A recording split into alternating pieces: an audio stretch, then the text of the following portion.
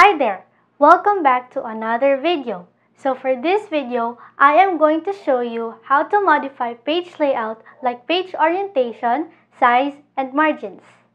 To change page orientation, first is you have to select page layout, then left-click orientation command in the page setup group.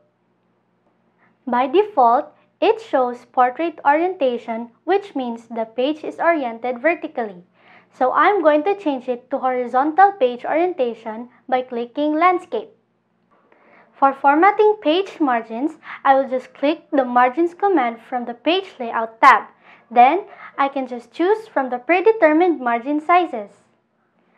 But if I really want to modify it to the margin sizes I want, then I have to click custom margins. Then input here the margin sizes I want. Then to change page size from the page layout tab, I am going to click size command and a drop down menu will appear. So as you can see, the current page is highlighted, which is letter or short size bond paper. I'm going to change it to A4 size.